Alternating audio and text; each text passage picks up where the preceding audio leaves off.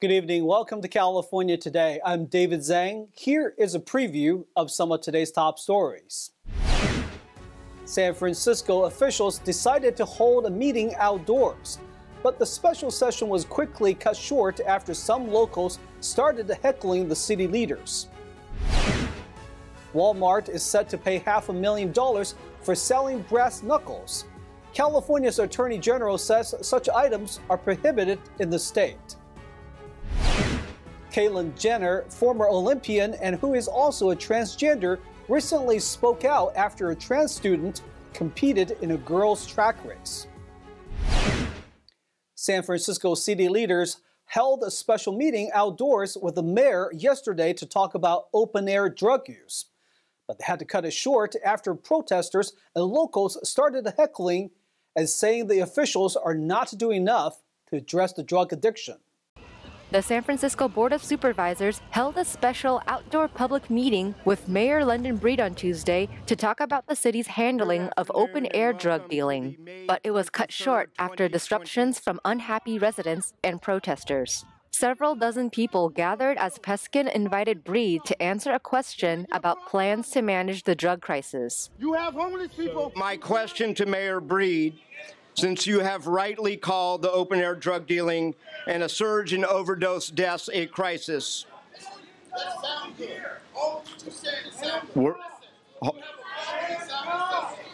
We are acknowledging that problem, sir. The meeting was held at the city's United Nations Plaza, an area now known for drug dealing and usage just a couple blocks from City Hall. We can't keep speaking out of both sides of our mouth. On the one hand, we want change and we want to hold people accountable. And on the other hand, we're willing to let people get away with murder. Fentanyl! Nazi warfare inside the shelters! Throughout the statements from Breed and Peskin, people in the crowd shouted at the officials. Some expressed their distrust in the officials, calling out policies that backfired. We got a fentanyl epidemic. It's worse than, and they got sanctuary policy.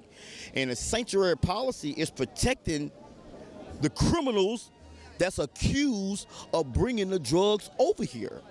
So while you got a sanctuary policy that protect the people that's accused of bringing the drugs over here, the undocumented. I think San Francisco's at a crossroads right now of which direction we want to go, and that's unfortunate because really what we need both things. We need a public health approach and we need a target-specific law enforcement approach for the organized drug dealing. Peskin struggled to continue his statements, and Breed conceded that the meeting could not move forward. I do think that the fact is, I'm not sure, without listening to the public, that this is going to be the right forum to be able to answer your question thoroughly. In light of the mayor's statement, which I appreciate, we will recess this meeting to the Board of Supervisors chamber, wherein the mayor will respond to the A4 question. Locals say city leaders have not addressed the problem at the root. No, they haven't done enough to recover drug addiction. I walk down Michigan Market. I walk downtown every day. I see the homelessness. I see the open-air drug use, the open-air drug dealing, and it's not the police fault. I fault the politicians because they're not doing anything. I work in a shelter. It's not a funeral home. It's turning into a funeral home over fentanyl. This says fentanyl. Nazi war camp. Stop killing us for money.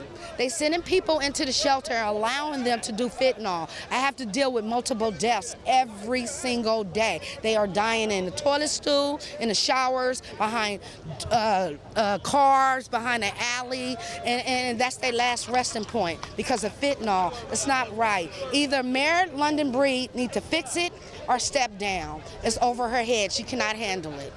Pittman says the funding shelters receive go to pacifying the drug addicts instead of rehabilitating them. We will give you the aluminum foil. We will give you the straws. You can be in your bunk and get high. You can go to the shower and get high. You can sit on the toilet and get high. This is what they're doing with the funding. They're not saying, hey, you cannot bring it in here.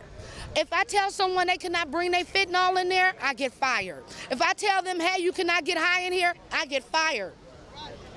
It's not right. San Francisco has the money, but I question the way that they're spending that money. We need treatment on demand in this city. We need to vastly expand residential treatment in San Francisco. We need to vastly expand availability of detox. And we need to be able to say when someone's ready to go into treatment that within 2 to 3 hours they are in a treatment bed getting methadone and Suboxone to start the process of weaning themselves off of fentanyl. After Breed and Peskin cut the meeting short, one woman was seen being detained by police and escorted away. Local media reported that she had thrown a brick towards the front of the crowd. Walmart will pay $500,000 to settle allegations from California's Department of Justice, saying that it was selling brass knuckles on its website. This comes as California state law prohibits the sale and possession of such items. The Department of Justice conducted the years-long investigation and alleged that approximately 250 products that may be classified as brass knuckles were sold on the website by Walmart itself and its affiliated third-party vendors. It is unacceptable, let's be clear, that Walmart sold such dangerous weapons or even made their site available as a marketplace for their sale. And thanks to the successful work of our DA partners and my team at DOJ, Walmart no longer will sell brass knuckles on their site.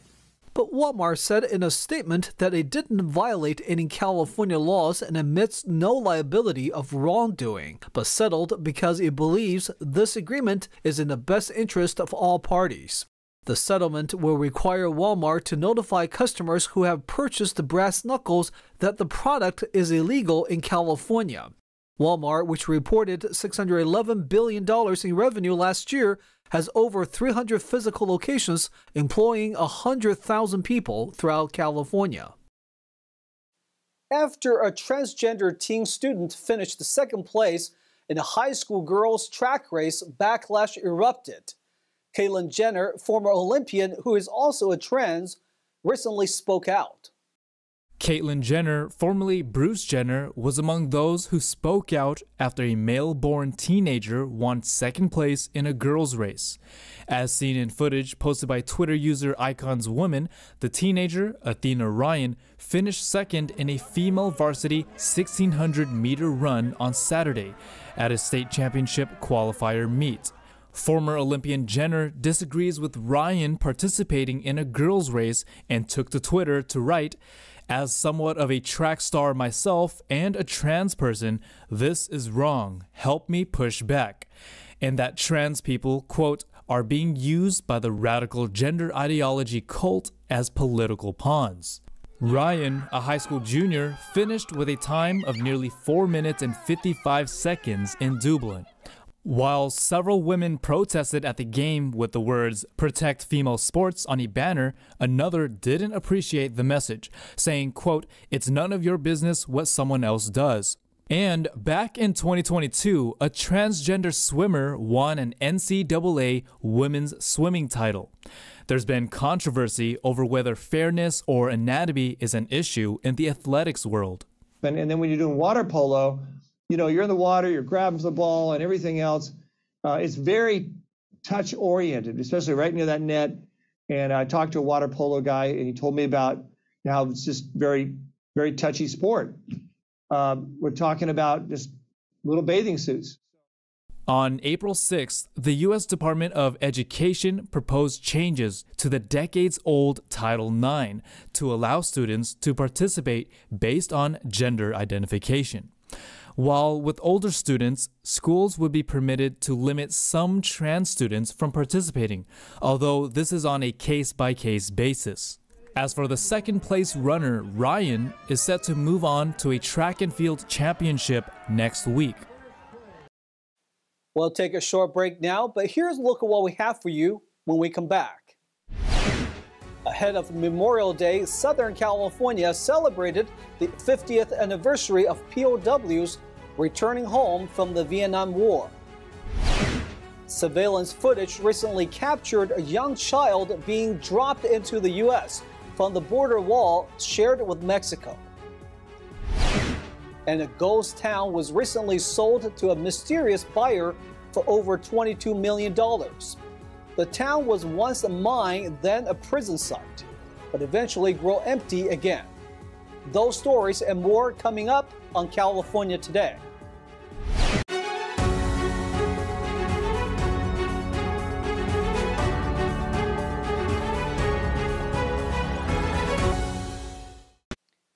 Welcome back to California Today. I'm your host, David Zhang. The police accidentally found a drug lab while looking for the parents of a wandering 3-year-old in Fullerton. Here's what we know. After a report that a toddler was seen on the street alone, Fullerton police officers were sent to respond to the call. While looking for the parents, officers found a drug lab inside a home. Fullerton Police Department's Captain John Rada said nearby houses were also evacuated as officers evaluated the situation. The child was placed in protective custody while the search for his parents continues.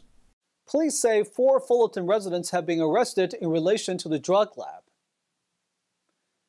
Memorial Day is coming up. One Southern California city celebrated the anniversary of its veterans returning home with a parade. They recalled their days and how they've bonded together over the years.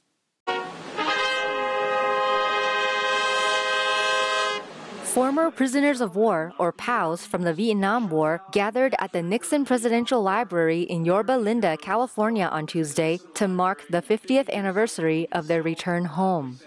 They paraded through Yorba Linda and were greeted by hundreds of cheering supporters waving U.S. flags along the parade route. Later, an official ceremony took place on the grounds of the library. What we're celebrating is our return from captivity and the amazing opportunity to get together with some of my closest friends.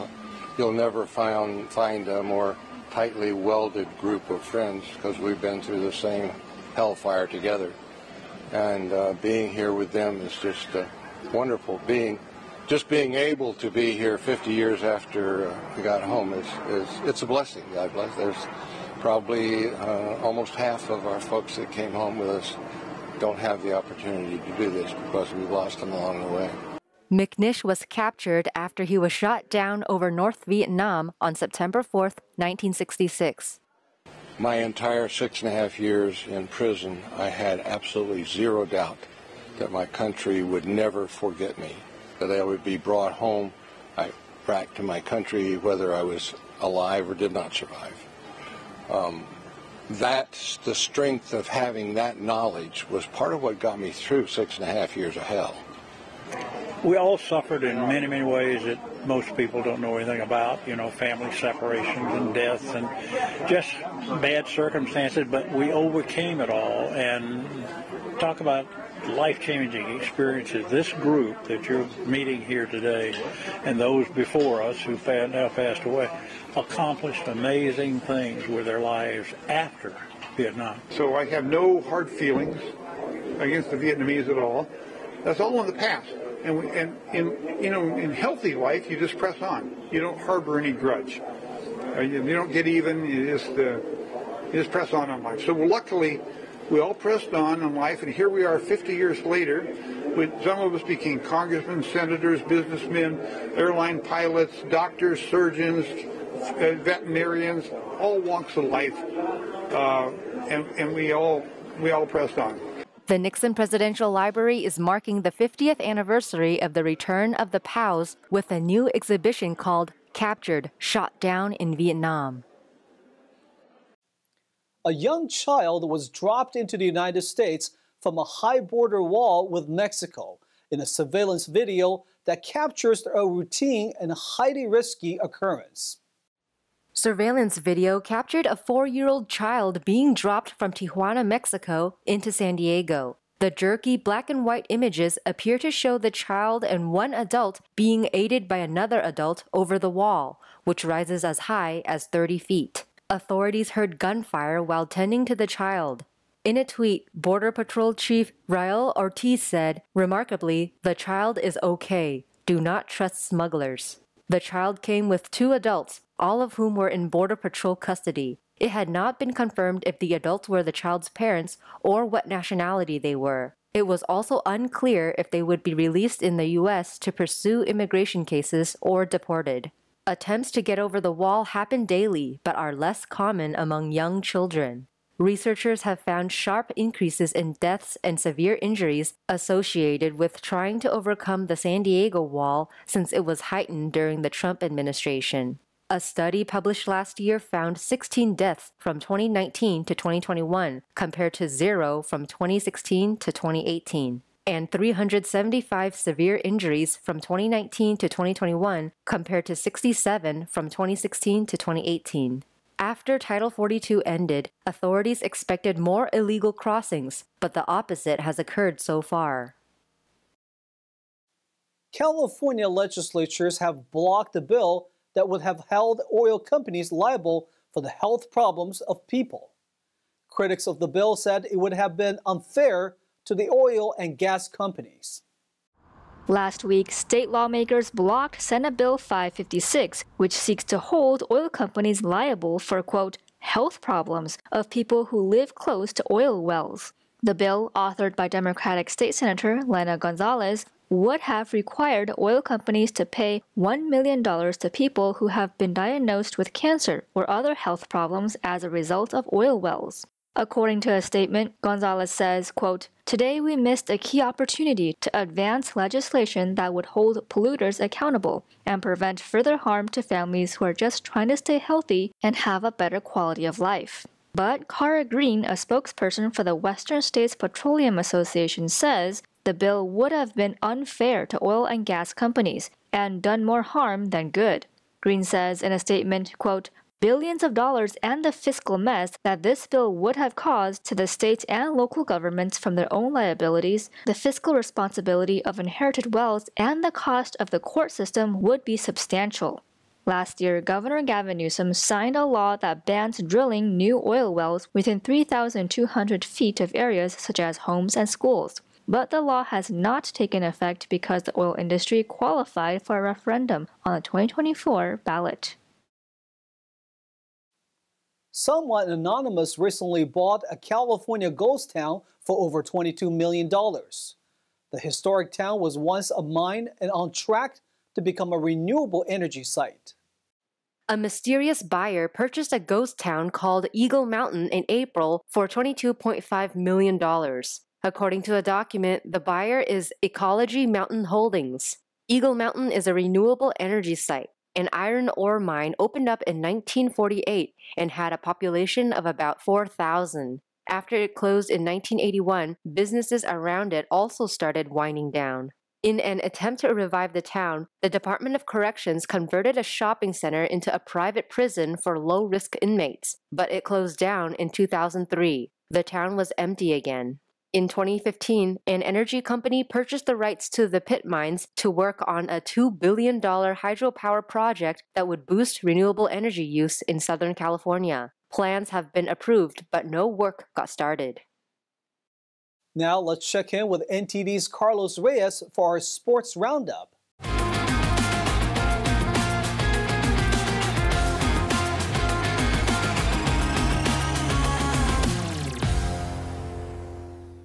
This is your California Sports Roundup, and I'm Carlos Reyes. Michael Conforto hit a 2-run go-ahead home run in the 7th inning to lead San Francisco past Minnesota in Minneapolis for the Giants' 3rd straight win. It was the 2nd straight game that Conforto, who also doubled, hit what proved to be a game-winning home run for the San Francisco Giants. Alex Cobb picked up the win, allowing 3 runs on 6 hits over 7 innings. He walked 1 and struck out 8. Camilo Doval hit a batter, but struck out the side in the 9th to earn his 3rd team save as the Giants go to 500 for the first time since April 6th. Minnesota's Byron Buxton went 2 for 4 with a home run, a stolen base, and 2 RBIs, while teammate Michael A. Taylor also homered for the Minnesota Twins, which lost for the 5th time in its last 6 games. Giants 4, Twins 3. Los Angeles got 7 scoreless innings from Griffin Canning and home runs from teammates Mickey Moniak, Matt Thaiss, and Mike Trout on the way to a victory over Boston in Anaheim, California. Canning gave up just 2 hits and 3 walks while striking out a solid 5. Teammates Matt Moore and Jacob Webb completed the 2-hit shutout. Moniak and Thace each hit a solo homer off Red Sox starter Brian Bello, the only runs Bello allowed in 7 innings. Angels 4, Red Sox 0. And in other sports news, Golden State's Stephen Curry was selected as this season's Kareem Abdul-Jabbar Social Justice Champion. The league will donate $100,000 on Curry's behalf to the University of San Francisco Institute for Nonviolence and Social Justice. He is the 3rd winner of the award after Carmelo Anthony won it in 2021 and Reggie Bullock last year. Curry's off-court interests are many. He's a co-chair of former First Lady Michelle Obama's When We All Vote initiative to help drive voter registration, education, and turnout. He participated in the National Basketball Social Justice Coalition's Freedom to Vote social media campaign to help advocate for the passage of the Freedom to Vote Act in the U.S. Senate. Through a non-profit he founded with his wife Aisha, Curry has helped provide over 2 million meals and 500,000 books to students in Oakland, plus funded more than 1,500 teacher-led classroom literacy projects and remodeled 4 new play spaces. Now let's switch gears over to soccer. Continuing their 2023 Lamar Hunt US Open Cup campaign, the LA Galaxy advanced to the quarterfinals of the tournament with a 2-0 shutout win over LAFC at BMO Stadium on Tuesday night. Tyler Boyd scored the game-winning goal, and Ricky Puig scored his first goal of the tournament, while goalkeeper Jonathan Klinsmann recorded 6 saves in the round of 16 win over the Los Angeles Football Club. LA Galaxy midfielder Ricky Puig had this to say about his team's success. It's a trophy nonetheless. It depends on how you want to face it. They faced it one way, and we played it like another final. And we won tonight. I think we deserve it, and I'm very happy to win my first El Tráfico Derby. The Galaxy will return back home in preparation for their matchup against the Charlotte Football Club this Saturday at 7:30 p.m. from Dignity Health Sports Park. That is it for today's Sports Roundup. Thank you for watching. I'm Carlos Reyes. Thanks, Carlos, and that's all we've got for you tonight. We would like you to join us again on California Today every weekday at 8 p.m. Make sure to check out our broadcasts at ntd.com/California-today. You can also find all of our top latest clips there, ready to share with friends and family. Send us a message on Facebook, Twitter, Instagram, Gunjin World, or through our email, california.today@ntd.com. I'm David Zhang. Have a wonderful evening.